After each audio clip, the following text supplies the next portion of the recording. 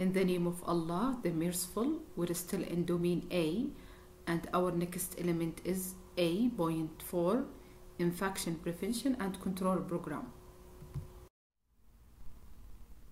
The total number of elements is 3, and activity for auditing are document, interview, and observation, and the score will be 0, 1, 2. A 4.1, there is a program to reduce the risk of healthcare-associated infection, HIAS, that involve patients, staff, trainee, volunteers, family, and visitor, and is evaluated by document and interview. Review the following documents: program introduction, goals, mission, and vision of the IBC program, the organizational structure of IBC program, IBC committee, scope of service.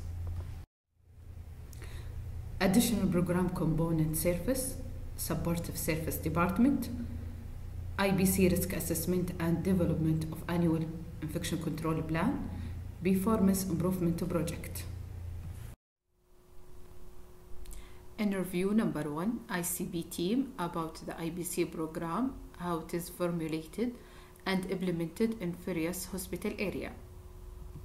Number 2, ask about the mechanism of hospital-wide implementation of various program components.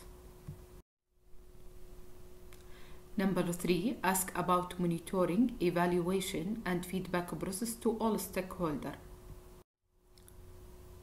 Number 4, ask how the patient, staff, trainee, volunteer, families, and visitor are involved in the care process to reduce risk of HIAS.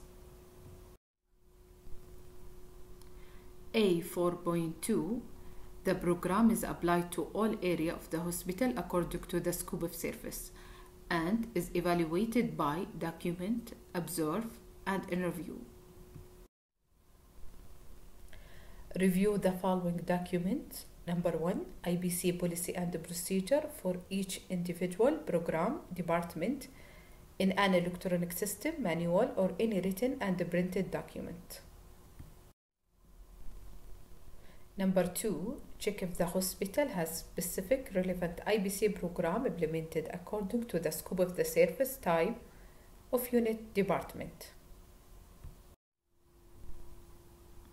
Observe if the healthcare workers are participating and providing service in alignment with the IBC standards and measures related to their scope and mandate of their department.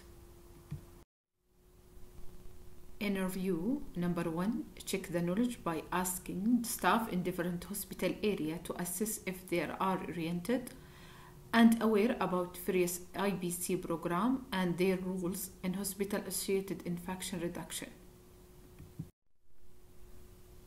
Number 2, randomly ask any clinical staff to enumerate various IBC program and sub-program. Number 3, ask staff about the role of hand hygiene in reducing burden of hospital-acquired infection. A.4.3, the IBC program is based on current scientific knowledge, referenced practice, guidelines, and applicable national law and regulations, and is evaluated by document and interview. Review the following documents. Number 1, all relevant reference must be kept in the IBC office and used as evidence for updating, answering, and facing any scientific debates. Number 2, references would be include EPIC, CDC, WHO, IHI, FDA, OSHA, GCC, MOH. Interview number 1, IBC team on how they develop their policy in comparison to the reference scientific facts and current regulations. Number 2, they should give an example on how they use these scientific references. Thank you for listening.